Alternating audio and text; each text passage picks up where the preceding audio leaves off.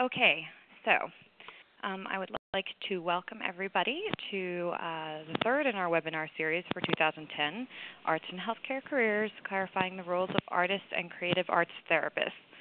Our presenters today are Sally Denman and Ronna Kaplan, as you can see from the first page of the slideshow. And we would like to acknowledge the National Endowment of the Arts for its support of the consulting service, which makes this webinar series possible. I'd also like to thank all of you for registering and attending what is sure to be a wonderful presentation from Sally and Ronna. Goodness knows they've been working really hard on this PowerPoint presentation. That's true. A lot of back and forth to really, and I've seen the offerings and they're pretty good. So I wanted to also notify all of you that we will be recording this session, and the recorded version with the PowerPoint presentation should be available in the archives in the near future. Okay? Now, the format, for those of you who haven't taken a webinar before, the format is it lasts a total of 1 hour, and Ronna and Sally will be giving a presentation of their slideshow for about the first 40 minutes of the presentation, at which point we will open the question and answer period. The questions that you submitted in advance, if you submitted questions in advance, have been sent to Ronna and Sally to review, and if the questions aren't covered in their actual presentation, then they will address them during the question and answer portion. Once we run out of the advanced questions, we'll open the floor to live questions, anything based on the presentation, follow-up, information that you wanted, based on what actually the actual transcript of the presentation. Let's see, what else? Oh, yes, and you don't have to put your phones on mute because Sally, Ronna, and I are on lecture mode, so once I put us into lecture mode, rather, we will not be able to hear you. So that will avoid all of the feedback from people going back and forth from mute. Does anybody have any questions before we begin? Okay. Hello? Yes? Yes. Are you going to be advancing the slides, or do I need to do that? You don't have to do anything. As long as you've been able to open it on the web browser, you'll see that the presenters will be advancing the slides. Okay, great. Okay? Thank you. All right. Anything else? You're going to remind us how to advance the slides, right? I am going to. Okay. Oh, right. Now let me just here. You'll be able there's to nothing on our screen right now that. Yeah. Right, but as soon as I click on you, who's starting? Sally, are you starting? Ronna, and then it goes starting. to me. Okay. Well, Sally, you are now you now have the controls. I do. Okay. Yes. So you see you have your little star there. Yeah. Okay. Okay. Oh, if you want to. You mean the arrow thing next? Right. Okay. Yeah. Hold on. Let me just put everybody into lecture mode for a second. The conference is in lecture mode. Okay. So now you can click on Ronna's name and you'll get the pull down menu. Okay, so I'm going to switch it to Ronna now then. Right. Okay. Make presenter. Okay, I'm going to do that right now, and then she's going to introduce herself, and then she'll switch it back to me. Okay. Okay. Well, good afternoon, everybody. As Michelle said, I'm Ronna Kaplan, and I am a music therapist, and I'm the director of the Department of Music Therapy at the Music Settlement, which is a community music school in Cleveland, Ohio. I have about 35 years of clinical experience and several years of experience as a manager, senior staff in our school, and a supervisor. And then I'm also a consultant for SA, and I've been doing that for about 4 years. And just as a sideline, I'm also the president of the American Music Therapy Association. So we thank you for coming today, and at this time I'm going to have Sally introduce herself. Okay. It didn't get switched back to me. No, anyway, I will switch it while you're talking, okay? Hi, everybody. I'm Sally Denman, and I've been working in the arts and healthcare field for about 30 years. I started off as an art therapist, and I worked as an art therapist for about 10 years. And for the last 20 years, I have been coordinating a large fine arts program for a state psychiatric hospital in Napa, California. And in this role, as the arts administrator, I hire professional artists of all different disciplines, visual, literary, performing artists, who come in and teach classes with the patients, do performances, put on workshops. So I have been in this field in both the arena of the creative arts therapists and the professional artists in healthcare for quite a long time. I'm also a SAW consultant. So now we will switch to our first slide. And so come on in to learn. This is what we're going to be talking about today. We're going to be learning about the different creative arts therapies and what their educational and training requirements are and things that they have in common. And then we'll be talking about how artists and art therapists work in healthcare settings and what the differences and similarities are between these two different fields. And now back to Ronna. Hey, thank you, Sally. All right, so first I'd like to start out with a quote from Arts Advocacy Day. Arts Advocacy happens once a year at the national level, and this is from the booklet that they put out last year. So around the world, the arts are emerging as an integral component of healthcare. Today, healthcare initiatives that involve partnerships between art and health professionals are demonstrating real benefits, and these are improving patient outcomes, helping people make connections, and engendering a sense of community. Also from Arts Advocacy Day, here's a little bit more information about the arts in healthcare. This is a diverse field representing over 16,000 medical, arts, and creative arts therapies professionals. And all these professionals are dedicated to transforming the experience of healthcare by connecting people with the power of the arts at key moments in their lives. And the arts in healthcare integrate art, including literary, performing, and visual arts and design, into a wide variety of healthcare and community settings for either therapeutic, educational, and or recreational purposes. And I'd just like you all to notice this picture here because it's a very old picture, and this just gives credence to the fact that the arts in healthcare have been going on a long time. Here you see the nurses dancing with the patients. In fact, some people would say that the arts in healthcare have been going on a very long time. For example, back to when David played his harp to soothe King Saul. And recently, as in the last 50 to 60 years, in terms of creative arts therapies, which we're going to talk about now, these have actually been established professions. In 1950 was the first music therapy organization, and then in the 60s, art therapy and dance therapy organizations began. So the creative arts therapies are composed of some of the following: dance and movement therapy, poetry therapy, music therapy, drama therapy, and art therapy. And in terms of defining them, we're going to be talking about a lot of their commonalities. So the creative arts therapies use arts modalities and creative processes during intentional interventions in therapeutic, rehabilitative, community, or educational settings. And we do this to foster health, communication, and expression, to promote the integration of physical, emotional, cognitive, and social functioning, and to enhance self-awareness, facilitate change, etc.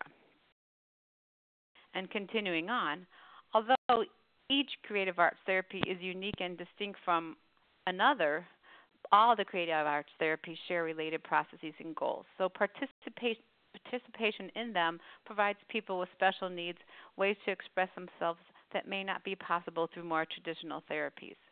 I'd also like to point out that the creative arts therapies are not just for people with special needs. They could be for people who might have a brief medical issue or for wellness.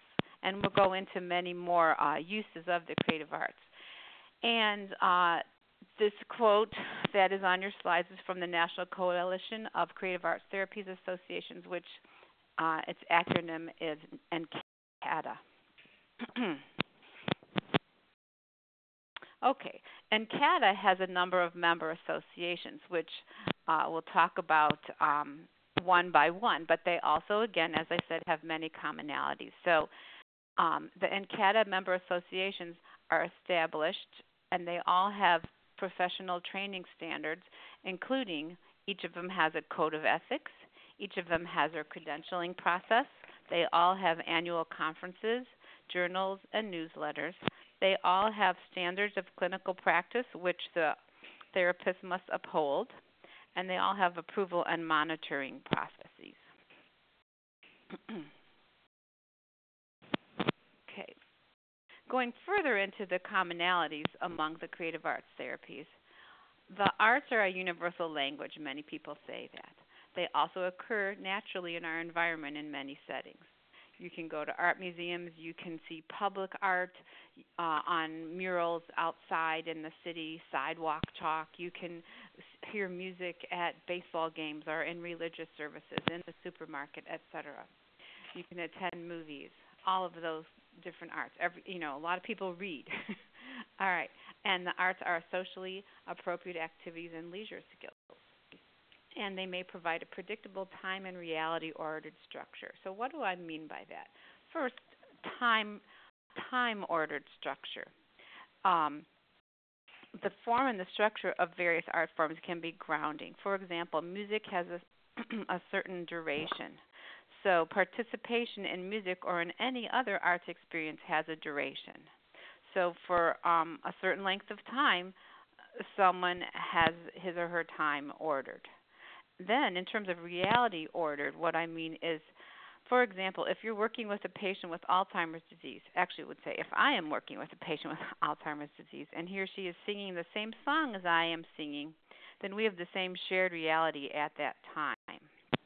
Another thing I would say is that if you and your peers attended a very moving film, I'm going to use Schindler's List as an example, that's a shared reality by everybody who's in the theater watching that movie. And I know from my experience when I saw it, that was the only movie I ever went to where everyone in the theater was totally quiet at the end of the movie. So we all had that shared reality. And I think, Sally, you wanted to say something about that as well? Yes, that the arts are one of the things that is very stress reducing about them is that they are presence inducing, and so it's again about that that sort of predictable time oriented structure. When you are involved in an arts activity, it's difficult for your mind to be somewhere else. When you're dancing, you're in the dance. When you're playing a musical instrument, when you're creating a painting, and that fact that your mind is very focused in that moment, helps to take away the stressors of other things going on around you. Thanks. All right, and now continuing. I'm waiting for it to go. Oh, I pressed. There we go. Okay. All right. Continuing with the commonalities, the creative arts therapies have many commonalities. So they all can provide opportunities for experiences in self-organization and self-expression. Now, again, I think you all understand what self-expression is. I'm going to give you a little bit more of part of my definition of what could be involved in self-organization. It could include reduction of stress or anxiety. It could include improving one's focus. Elements of the arts might help this. For example, rhythm. A lot of times the rhythm could be very focusing. We could use the ISO principle where we start where the person is. So if somebody's very agitated, we might move quickly or play music quickly, in a fast tempo, and then gradually, if our goal, depending on what our goal is, trying to get somebody to slow down and relax, then we could gradually adjust the tempo of the movements or the music as the person is slowing down. This is also called entrainment. So a lot of times the elements of the various art forms can provide self-organization. The form of the music, you know that a chorus is going to come and then there's going to be another verse, things like that. There's many opportunities provided and experiences in relating to others. There's opportunities for participation at one's own level. So you don't have to be a gifted artist to have a meaningful experience in a creative arts therapy modality. A person who's verbal or nonverbal, physically fit or physically having limitations, all people can have a benefit regardless of their levels of functioning. And arts therapies can be adapted for a group or individual experience. They could reinforce non-art skills such as speech, language, math, social skills, and importantly, they can give people with disabilities who are not necessarily disabled in their musical or artistic skills a chance to excel. Possibly they can become leaders and maybe looked at in a different way. Okay, finally, we've talked about some of the benefits of creative arts therapy, but I just kind of want to sum them up with this slide. So there's the possibility of making connections. Patients, clients, whatever we like to call them, can make connections with the art form itself. They can make connections with the therapist. They can make connections with other patients or clients or with family members or friends. In terms of transformation, there can be great transformation and sometimes small transformation. We can move people from isolation to participation and interaction, perhaps from aggression to more appropriate means of touch, etc.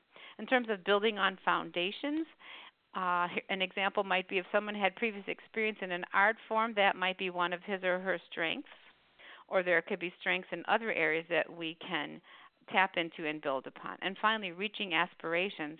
In creative arts therapy, we can help people reach their individual potential and personal goals. So now I'm going to turn the leadership back over to Sally for a bit. Just a moment, please. Here you go. Okay. So now, going to get to switch to the next slide. You got to go back. We missed one. Yes. Okay. So we're going to begin to talk about the specific creative arts therapies. So I'm going to start by talking about art therapy, and which is a form of psychotherapy that uses the creative process of art making to improve and enhance physical, mental, and emotional well-being, help people to resolve their conflicts, develop interpersonal skills, reduce stress, increase self-awareness, and achieve insight. Often through a piece of art that you do, you can find out something about yourself that you may not have even been aware of, or just the act of producing it can help you, look at things a different way, and so thus, achieving insight, which is extremely important in any therapeutic process. So art therapists have an understanding of the psychological aspects of the creative process and the different affective properties of different art materials. So they understand, that if you're going to give someone paint or clay, that might, loosen things up, and, you may or may not want to do that, whereas giving someone pencils or something that's a little more constricting may help somebody that needs a little bit more control. So art therapists are very familiar with all of the different art materials and how they work in these ways. They are also trained to recognize nonverbal symbols and metaphors communicated within the art process, and things that might be difficult to express in other words or other modalities. So, to become an art therapist, you need to have a background in art, and this is true with most of the creative arts therapies. That you need to, if you're going to be an art therapist, you need to be an artist, dance therapist, dancer, etc. So you start off with that, and then you get a bachelor's degree in either art or psychology, and whichever one you've majored in, you will often minor in the other one. And then you go on to get a master's degree, and the coursework that you need to do is established both as an undergraduate and in the graduate level is established by the American Art Therapy Association. They have specific educational standards for their programs. And I just a little aside on this. What I'm going to be talking about is mainly for the American Art Therapy Association. We realize that though other countries have different standards, but I'm just going to be talking about the U.S. standards. So then you go on and get a master's degree in art therapy, and there are two different ways of doing that. You can go to a program where you get a specific master's degree in art therapy or a master's degree in counseling or another related field that has an emphasis in art therapy. And again, this would be something that would be approved of, a program that would be approved of by the American Art Therapy Association.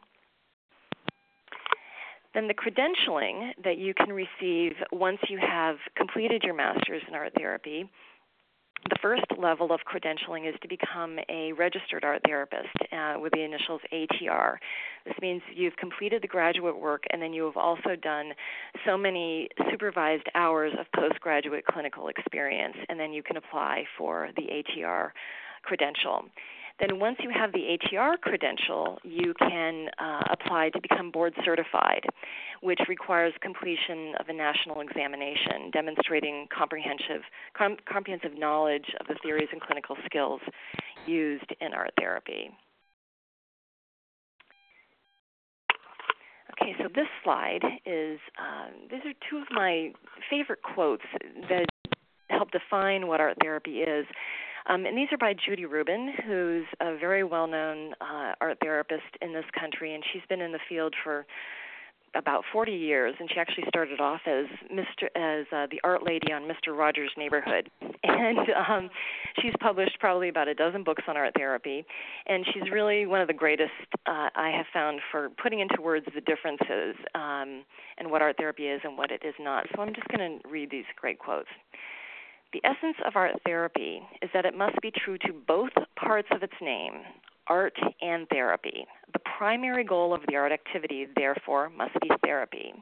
This usually includes assessment as well as treatment. An art therapist also needs to know a great deal about a wide range of ways in which the arts can aid in the understanding as well as in helping people to grow and to change. Just as it takes years of study and discipline to master the visual arts, so it takes time to master psychology and psychotherapy. As with all forms of therapy, understanding and synthesis in art therapy come only with experience. To integrate knowledge about art therapy requires clinical training and involves thousands of hours of supervised work with patients.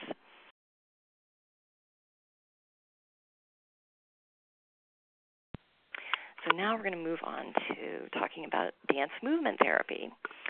Can I interject something? We had mentioned when we were putting this together that even though that previous slide was about art therapy, it really could apply and cross over to any of the other arts therapies. You could just substitute the words music therapy of, being music and therapy, or dance and movement and therapy, or drama, etc. So, absolutely. Sorry. Thank you. Absolutely, yes. So dance movement therapy is a psychotherapeutic use of movement to promote emotional, cognitive, social, and physical integration, with movement as the primary medium used for observation, assessment, research, therapeutic interaction, and interventions. And dance movement therapists work with individuals, groups, families who have social, emotional, cognitive, and or physical problems, and they are helping clients to improve their body image and self-esteem, to develop communication skills and relationships, expand their movement vocabulary, gain insight into patterns of behavior, and create new coping skills. For instance, one of the things that I do here is I teach a dance class, but I am not a dance therapist. But in my dance class, I will sometimes notice that, a particular patient may have trouble following the rhythm, or their movements are very restricted or very odd in some way. And so I will note that, and then I might refer them to a dance therapist to really kind of get in there and figure out what's going on for that person and try to expand through their clinical work with them, their movement vocabulary.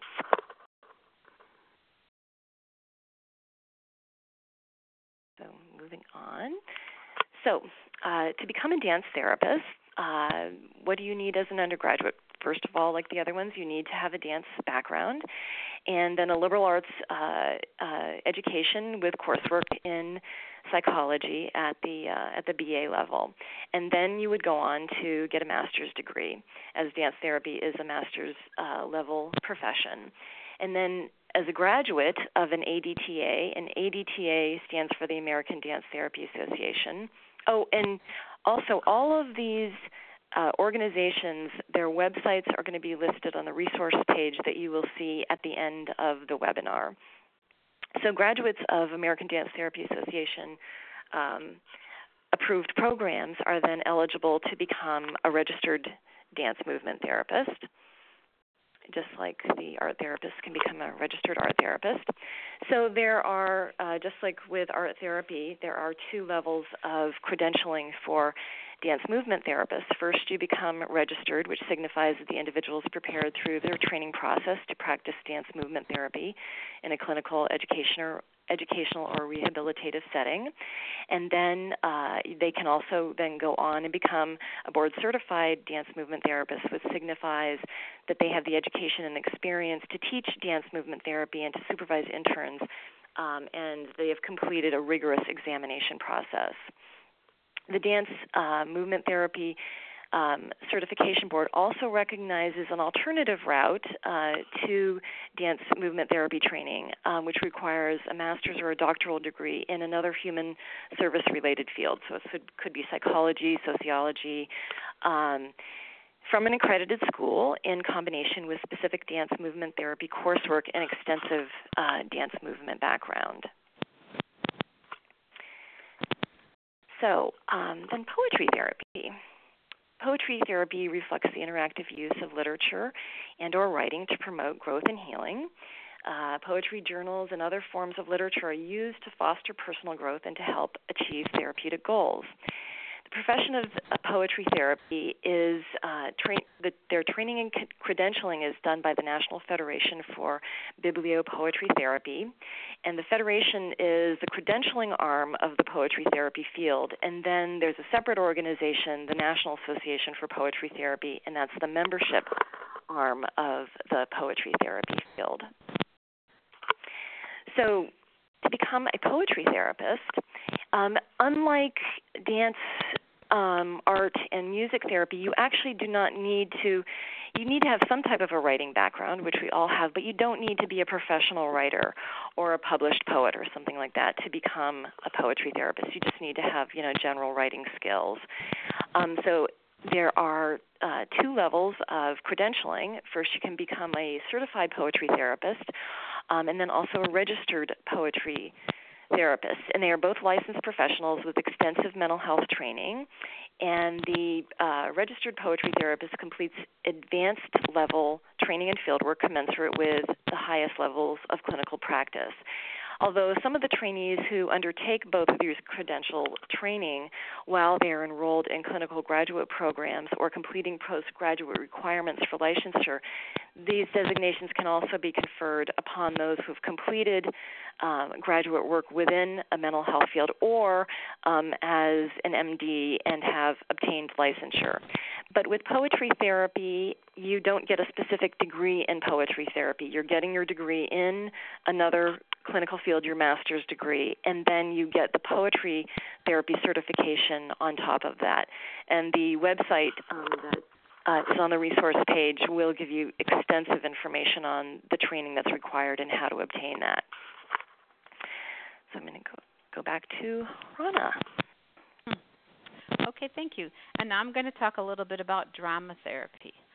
So drama therapy is the systematic and intentional use of drama and theater processes and products, and this is to achieve therapeutic goals such as symptom relief, emotional and physical integration, and personal growth. And there are credentials of registered drama therapist, board certified. And applicants must have master's or doctoral degrees in drama therapy, and then these would be approved by their association, which is the National Association for Drama Therapy. Again, that's on the website list as well. Or you need a master's or a doctoral degree in a field related to drama therapy. These related fields could be very diverse: drama, theater, psychology, counseling, special ed, social work, occupational or recreation therapy, or any of the creative arts therapies. And then you still need supervision from a registered dance therapist. Oh, did you change this to me? It should have. Oh, let me try again. Sorry. Yeah, it doesn't say me as I can't advance the slides. Oh, can you now? Yes. Thank you so much. Yes. Okay. Sorry. All right, got it. That's okay. All right. So some more information about drama therapy. There is an extensive and intensive internship requirement. There's also a large requirement for drama and theater experience, and that could include acting, directing, or improv work. And this could be either in college or universities, community, or professional settings. And then there's also a paid experience as drama therapist requirement and supervision. And again, you can see the National Association for Drama Therapy is listed there. Oops, didn't mean to do that. There we go. Okay, now music therapy. This definition is from the American Music Therapy Association in 2004. We say that music therapy is the clinical and evidence-based use of music interventions to accomplish individualized goals within a therapeutic relationship by a credentialed professional who has completed an approved music therapy program. So there are many important parts of this definition. The first part that I like to point out is the clinical and evidence-based use of music interventions, because we do have some research base. We're continually trying to increase that, and then there are case studies and less formal types of research to back up what we are doing. Another thing that is very key in this definition is the therapeutic relationship, because it's not like somebody would be handing someone a CD and say, here, listen to the CD and call me in the morning. Also, the individualized goals, we've talked about them already in terms of each of the other therapies, but it is very much looking at each person, where he or she is, what he or she needs. And the credentials we'll talk about in a minute, and as you've seen in some of the other slides, we are talking about the programs that have to be approved by the association. Sometimes there's other associations that approve it as well. For example, we have to have National Association of School of Music approval. Okay. And this is one difference, that the entry level in music therapy at this time is a bachelor's degree as opposed to a master's. However, we do have a lot of master's and doctoral training available. Again, in this program, there are a large number of clinical training and internship requirements. We start with practicum experiences within the undergraduate training, and then the internship is the final training. And we too have the association. We also have a certification board. So the credentials MTBC stand for Music Therapist Board Certified, and that comes from the Certification Board for Music Therapists. There is an exam, and then every 5 years there's a recertification. You might also see some of these other acronyms. They are actually being phased out. So the main thing that you should look for is an MTBC, and there might be other specializations beyond that. Music therapists involves a specialized use of the music in the service of individuals with needs in mental health, physical health, habilitation, rehabilitation, or special education. And our purpose is to help individuals attain and maintain maximum levels of functioning. And these could be in non-musical goal areas primarily. Goal areas such as behavioral and psychosocial skills, communication and language skills, cognitive, perceptual motor, physiological responses, things like that. And although, as I said, the goals are generally non-musical, that's not to say that a person couldn't improve his or her musical skills as a byproduct, but that probably would not be the main focus. Treatment is prescriptive, and it's implemented either individually. Whoops, I didn't mean to do that. Hold on. Individually or in a group. And also, in all instances, there is assessment, treatment planning, and documentation. This is a copy of an article about a music therapist who works in the burn unit of Metro Health Hospital in Cleveland here. And the music therapist works with patients during their dressing changes, which has been reported to be the most painful experience. in terms of medical procedures. And so this young boy, teenager, is alternately engaged in playing the chimes, and so this can distract him from his pain. Sally, I believe you wanted to add something there, or not? I think for the sake of time. Okay. Yeah. All right, so we're going to move on and talk about drumming up support for the arts in healthcare. Okay? When this comes on. Okay, I'm going to go quickly through this. We have a lot of information that talk about studies in creative arts and healthcare and show that there are links to the following trends. So some of them are related. I'm going to let you all read them yourself, but they're related to improvement or delay of the onset of Alzheimer's disease, reduce incidence of depression, medical improvements, retention and caregiver satisfaction. So staff retention in a hospital, for example, has been improved and increased with the use of the creative arts therapies, and improved quality of life. Also, shortened length of hospital stay, fewer medical visits, improved patient compliance during certain procedures. And this is a really key one here. The reduced use of pain, anxiety, anti-anxiety medications, and sedatives, because not only is that cost-effective for a hospital, it's also better for a patient to not have all those extra drugs in their systems. And then improved recovery time and reduced need for higher levels of acute care.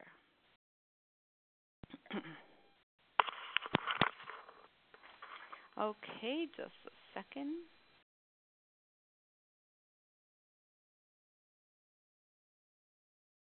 All right, and we're back to Sally.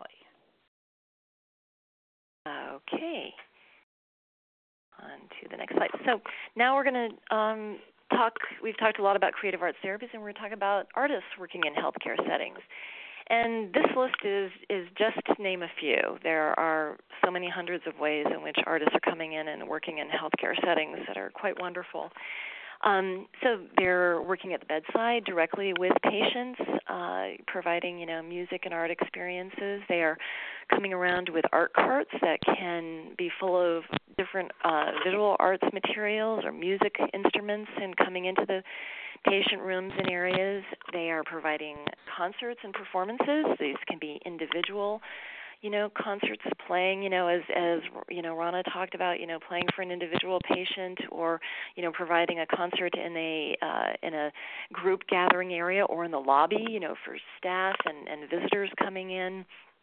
Artists are involved in the initial design of the space, and this is so important. So many of the new hospitals that are being built now are, incorporating artists into the actual design of the structures, and so they're becoming very artistic. There's interactive art being built right in. If you go to some of the wonderful new children's hospitals in San Diego and in Akron and Cleveland, and they're just it's just right there. You walk in and you can tell an artist was involved with the design of this space, and which immediately brings down everybody's stress level and makes it a much more enjoyable and what usually is a difficult experience of being hospitalized. So artists are coming in as curators. They're doing art exhibits. It can be of artists' work from the community or of patients' artwork. Artists of all disciplines are choosing, music, art, poetry, dance, or whatever that is appropriate for, those types of hospital settings. And they are working with patients one-to-one and in groups. And they are also providing caring for caregiver activities. And this is extremely important because this is, providing arts experiences for the staff. And not only is it wonderful for the staff because of all the benefits, that the arts have, but also when the staff are involved, then they get to directly experience the benefits of the arts, which means that they're going to have greater knowledge of and be able to more support these experiences continuing, with the patients in their particular hospitals. Ronna? All right, thank you. Yes, and I just want to briefly talk about other artists in healthcare. All right, so Sally went over the list of a lot of the different possibilities of roles, and the list that I have here: clinical musicians, music practitioners, music thanatologists, music healers, sound healers, harp therapists, are just examples in the music domain of a variety of other artists. There's also comparable artists such as these in the other art forms, and you'll find a great variability among these people. Some have specific training, some do not. Some have goals, some do not. Some interact directly with the patients and families, some just go in and play or have more passive experiences. So we believe that these roles will actually be expanding. You might find more examples as the time goes on and arts and healthcare becomes even more prevalent. So now I'm going to turn it back to Sally. Great. We'd like to talk a little bit about how do you get trained as an artist. We've talked about how you get trained as a creative arts therapist, but to be trained as an artist working in a healthcare setting. And, this is, of course, artists have been coming into healthcare settings for quite a while now, and the way most of the training, occurred until recently was that you would be trained in your specific hospital. And, for instance, in the program that I run here at Napa State Hospital, been bringing artists in for the last 20 years, and I'm the one that's training them in how, to do their art form in a way that's appropriate in this setting.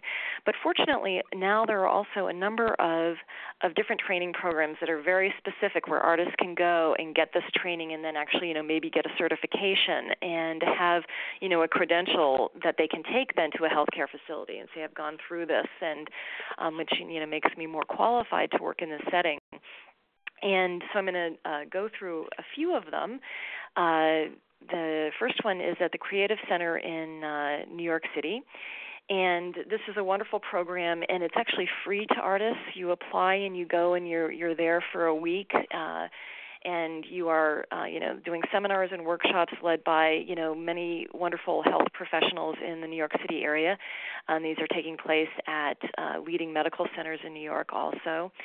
And also the Creative Center is bringing this training across the country now. You can actually contact them, and they will bring the training to other places, other healthcare facilities in the country. So that's a really wonderful service that they are offering.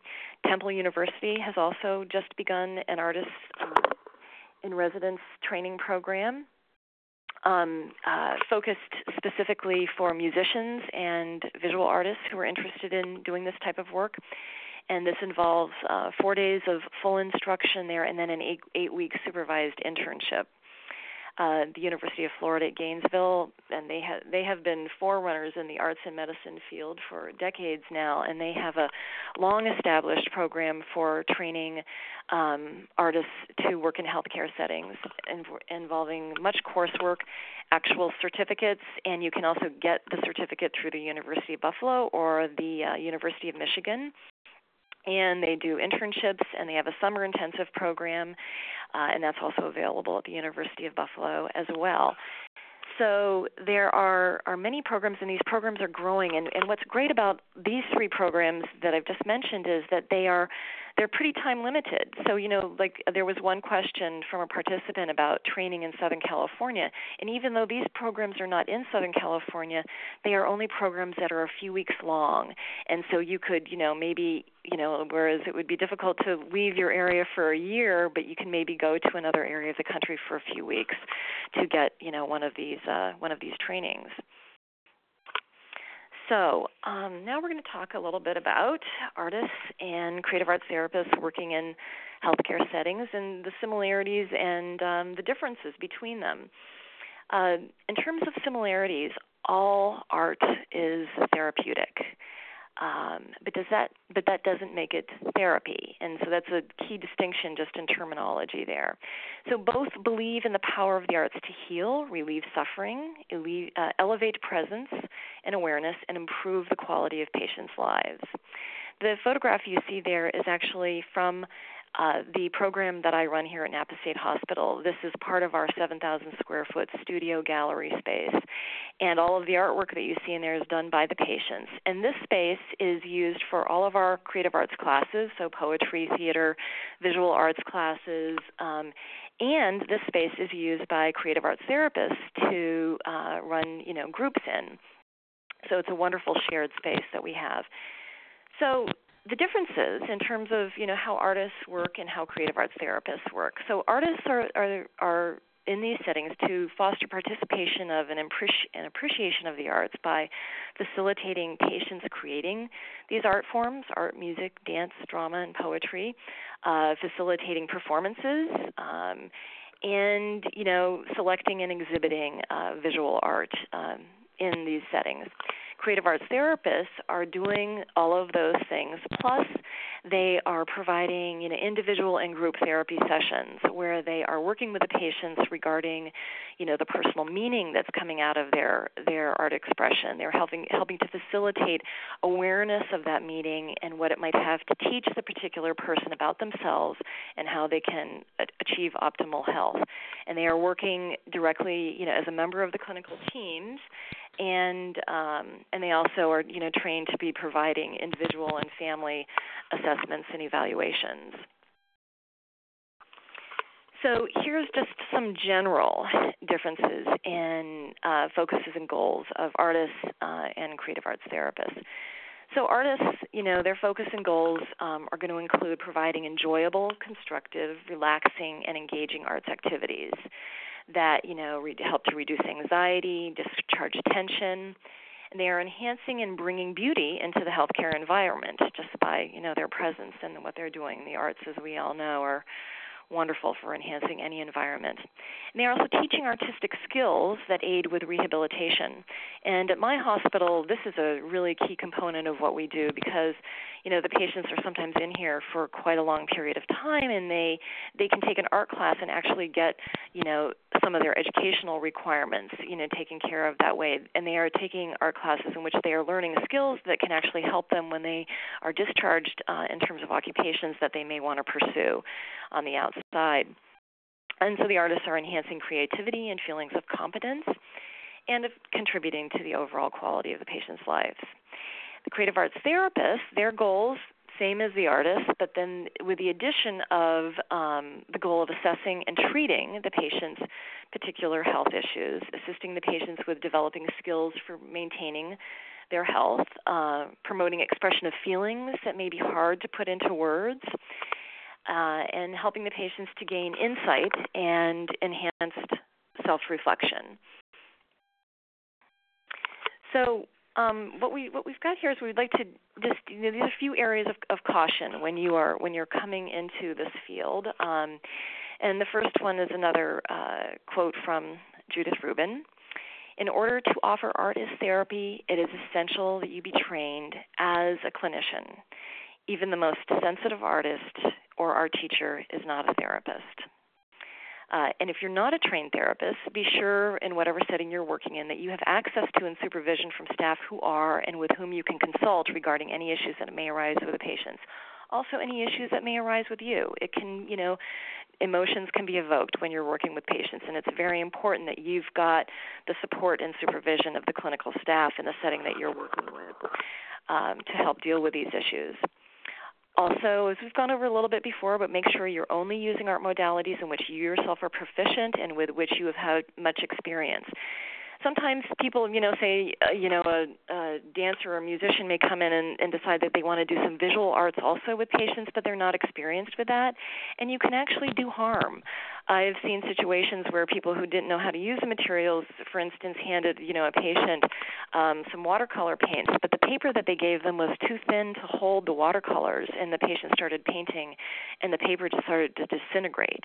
And so, then instead of a stress-reducing experience for the patient, it became anxiety-provoking and stress-producing. So you never want to use any materials that you don't know very well yourself and have used very well yourself and know what those properties are. And be sure that you do not refer to what you do as art therapy, dance therapy, music therapy, etc., unless you are actually credentialed therapist in one of those specific fields. I'll turn this back to Ronna.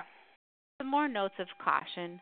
As an artist, when you're entering a healthcare setting, you need to be knowledgeable of and abide by at all times the standards of professional conduct that are required for the context and for the facility where you're working. So, for example, in my case, our music therapists are employed here at our campus, but then they also go to a variety of social service medical and educational settings. So not only do they have to abide by our rules from our employee handbook, but they from HR, but they would have to abide by any rules that happen in the agencies where they're placed. And if you're artists or you're working as an artist right in a facility, then you're an employee of that facility often, unless you're a contractor. But so if you're an employee, you need to abide by many of their rules and regulations as well. If you're not a trained therapist, your intention, goal, or focus should not be to directly elicit or evoke emotional expressions, because you once you evoke them, you need to know how to deal with them. So you need to be educated and prepared to respond appropriately, professionally, and ethically to a variety of scenarios that might arise. And just know that if you ask a question or put something out there and encounter a response or a situation that you don't feel is something you can handle, that you do have someone else at the facility to whom you could refer the patient to deal with this issue, just as Sally had mentioned in the dance classes. If she finds someone that really needs more work in a certain area, she can refer that person to the dance therapist. Yeah, and I'm just like, go ahead. Go ahead. I was just going to interject one other little thing there, too, just a little case example, which goes to this, which is just a few weeks ago here in one of our painting classes, the patient did some work that was some imagery from a dream that he had had, and the imagery that was coming out was actually sort of gruesome. And so the art teacher is not trained to deal with that, but what she did was she came to me, and then we immediately referred that patient to the art therapist, where it would be the perfect place for him to get into what is this imagery about, what does it have to teach him, and the art therapist can process it with him in a way that the art teacher is not qualified to. Thanks. And to go back to what the first bullet on the page, also, if you're a hospital employee, let's say, you would have to attend the orientation that's for all hospital employees. So there's certain things that would be groundwork that you'd have to cover, getting TB testing, all those kind of things. There's a lot of components. And I just wanted to point out, kind of to wrap this up, that the arts in healthcare, to me, is really a continuum. It's a continuum starting with volunteers. Then you could have paid artists and professionals who might be performers or might be fulfilling any of the roles that we mentioned on the many lists that we provided with you, the art carts, the art at the bedside, the curators, etc. And then there's also the creative arts therapists. And all these people on this continuum can play a valuable role for the patients, families, and staff in the various facilities in which we work. Well, you need to advance the slide, please. Thanks. And so here we've provided you with our contact information. Also, if you have more questions that we don't answer today, feel free to use the online Ask the Experts feature of the Society for the Arts in Healthcare, and you can find details about that on their website. Okay, and next is the page that we mentioned about all the websites, as well as the Temple University Training Program contact is Yoka Brott. That's her email there, jbrott@temple.edu. And we've provided you just a few books that we like as introductions. And as you'll see, we've only really talked about introductory art therapy and music therapy books, but there are comparable books in the other areas. Okay? So finally, the last slide here, this is an image of a mural done by the patients and with one of the artists instructing here at my hospital. And this quote has been on the door of my office for the last 20 years, so I wanted to share that with you. And then also the video that I'm hoping that most of you were sent an email with a link to a music video on YouTube. If you haven't had a chance to look at that yet, please do as soon as you can. And we just wanted to share this with you because this, to me, just sort of, talks about what it's, why it is that we are all doing this in this field. And the power of this art does not necessarily reside in any rationale, but it stands alone without reason as moving and uplifting. And this is how art works as a healing agent without ever having to put it into words. So that's it. So now we're going to open it up for questions. And first we're going to address some of the questions that were sent in ahead of time. And what I'm going to do, a lot of the questions were covered in the webinar.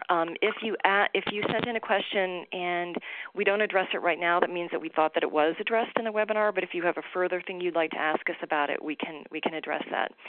But the first question that I will address is, how can we make a case for creative arts even without an art therapist? We offer creative arts activities in music, lobby, floor music performance for staff, visitors, patients. When patients are involved, we work with the OT psych staff to provide appropriate patient care. It seems like everything I read frowns on art activities unless they are led by a registered art therapist. How you can make the case, I think, for artists coming in is, first of all, to find out what are the concerns.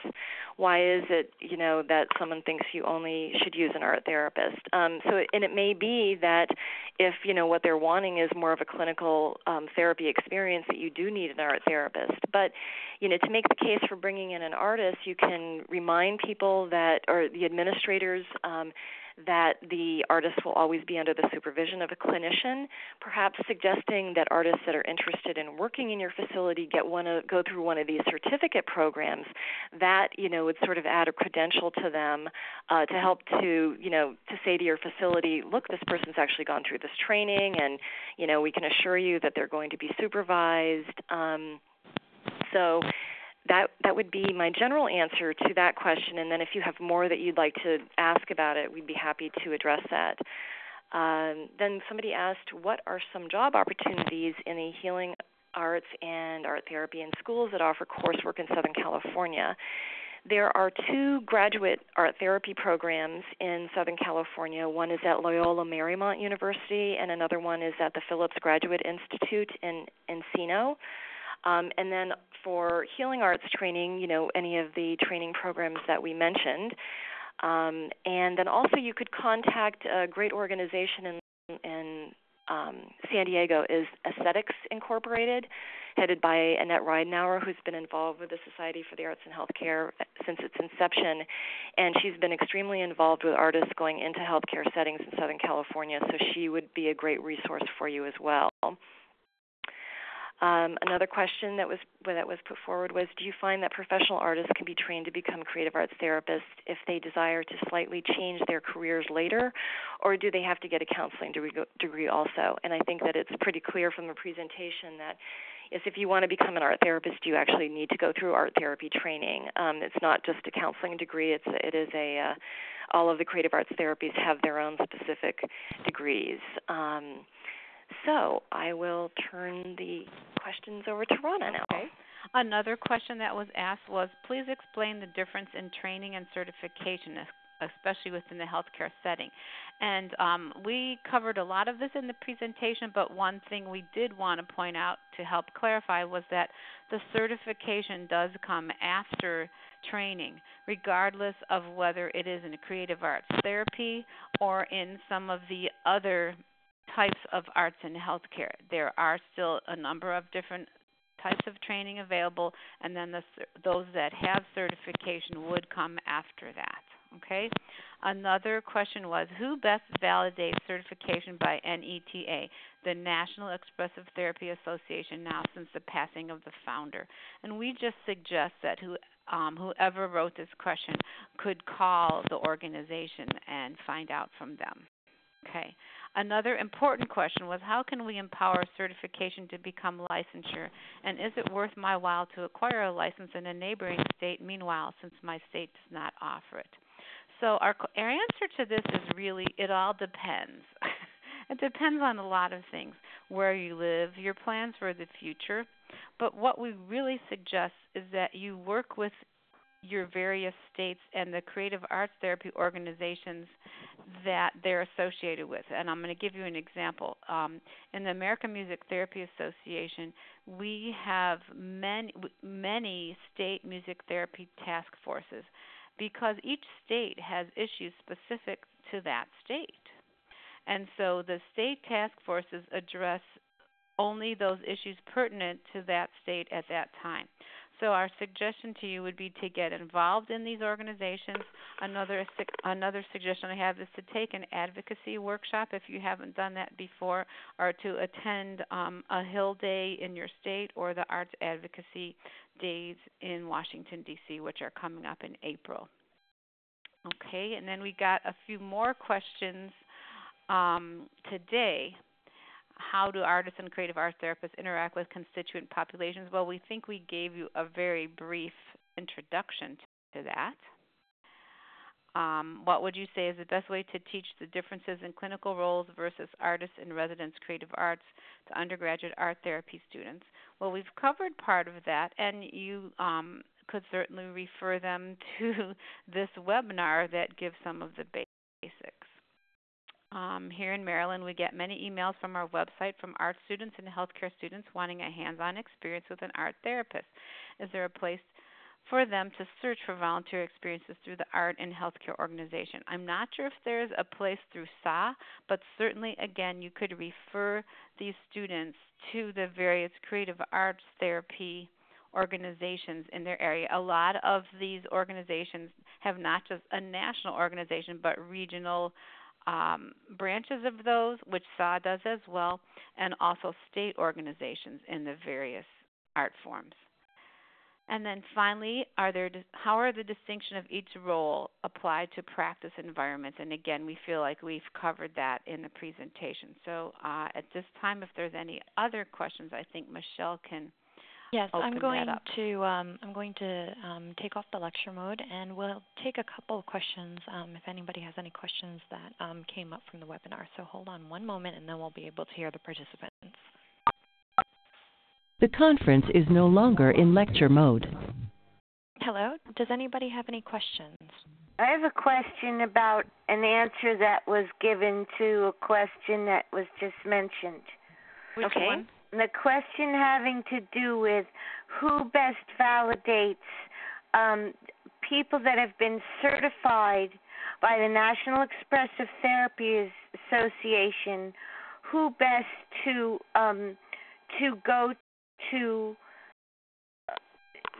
That wasn't answered. Well, I cannot go back to that organization because it doesn't exist because the founder has died. Okay, well, we weren't aware that the organization no longer exists. Nobody grandfathered it. Aha. So we don't know the answer then. Right. That is something that it would take that organization to let you know, and I don't know if there's any other way you can contact them or not, but we really don't know. We are not that organization, so we don't have an answer for that. Sorry. Does anybody have any other questions? I have a question. Okay. You did a great job explaining, like for students. I'm an instructor for undergraduate art people taking introduction to art therapy, and I think it's a really important role for me to distinguish what you did in your presentation, which was very thorough. But how can I get a hold of this in order to use it as a teaching?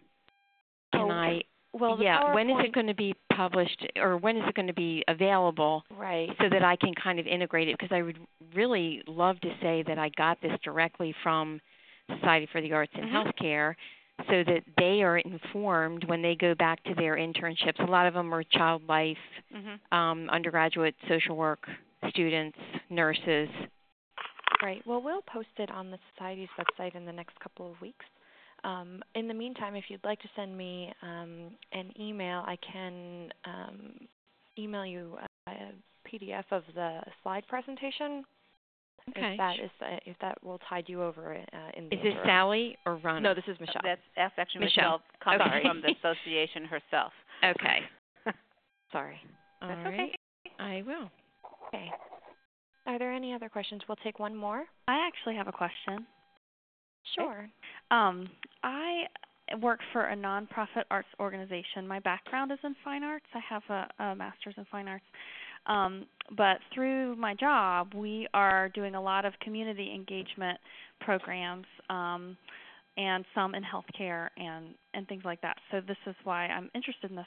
I'm learning about art therapy as sort of a new perspective on art. And when talking about art therapy, there's an emphasis on the patient's experience with art as a way of self-expression, as a way, to heal them therapeutically. But as an artist, really the main goal of art is to communicate. It's something that, I might create art so that other people looking at it understand. It's something outside of myself that I hope relates to other people. So I guess I'm wondering if bridging this, where art on the one hand can be self-expressive and can be therapeutic, but then on the other hand is meant really for an audience. I wonder if there's, I don't know, if you've thought of ways to kind of bridge that, or I'm not sure I'm understanding exactly what your question is in this. Yeah. Okay. I'm totally agreeing with you. Okay. But I'm wondering what the question is. I guess my question is, I guess I'm just trying to figure out in my head when I think of art from an artist perspective. I think of it as something that's used to communicate with an audience, whereas from an art therapeutic perspective, it's used by the patient to express themselves. Right. And I guess I'm wondering, in terms of the artist's role, if there's a way to encourage the patient to create art that might be impactful for an audience as well, or because that's what artists normally do, is think about an audience. Right, and so that happens, I think, inherently in all of with the arts classes that I supervise here at our hospital. We do an annual huge exhibit of the patient's artwork. The artwork is constantly up here. So they're in an art class, and as any focus of an art class is often doing work that's going to be shown to an audience. So that is happening automatically, and so that's just a part of the process. I think with any art form, that musicians are working to perform. Not always, you don't always want to have an audience, but I think it's something that is pretty natural with the arts. And when we do our poetry classes every few years, then we take the best of the writings and we publish an anthology of the patient's poems. So that's going out to the public. So that is automatically happened, and that's considered a very important part of the arts experience with the patients, because then when their work is shown or performed, it's just got that added self-esteem boosting and competence and all of that. Is this answering your question? Or? The other thing, can I interject here a second? I think that maybe the caller or the person asking the questions might not understand how vulnerable the patient might be, and how they really do not want their artworks viewed by others, because that would create a little emotional, unsafe situation for them. You absolutely never exhibit a patient's artwork unless they have given you express permission to do so. Yeah, so that might help a little bit in terms of like the art process, that it's very much not wanting to be viewed. However, an artist can do both. They can create for others to see, but then they might, leading up to their final piece, they're knocking out and doing the creative process, and they wouldn't want that to be viewed. Well, that's the kind of work that is done more therapeutically. Okay. That knocking out the ideas and trying to increase their awareness and what they want to actually communicate. Okay. But I would also say that even in a non-therapeutic environment, that it would still obviously have to be the patient's choice, whether he or she wanted something to be exhibited, performed, etc. And you would need to have them sign a written approval. Okay. Right.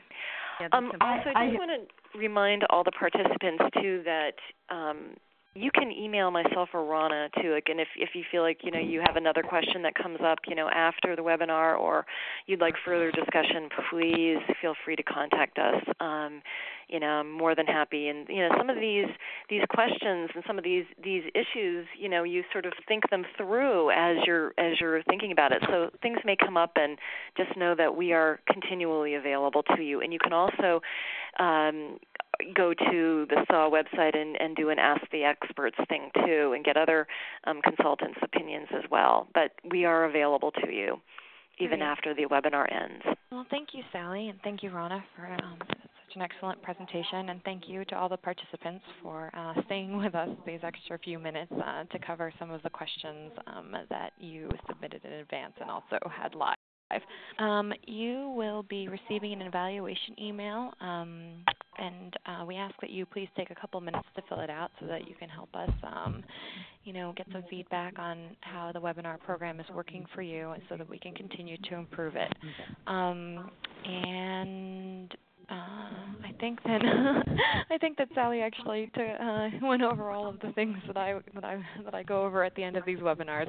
So thank you, Sally and Ronna, and we hope to see you at a webinar in the future, or hear you. Or how can we look at a slide that we saw? Like there's one in the 20s that I want to look back at before. Sure. If you want, I'm going to post the PowerPoint on the Society's website, and it'll be under the archived sessions. Okay. Okay. Thank you. All right. Thank you, everyone. Okay. Thank Bye-bye. you. Thank you. Thank you.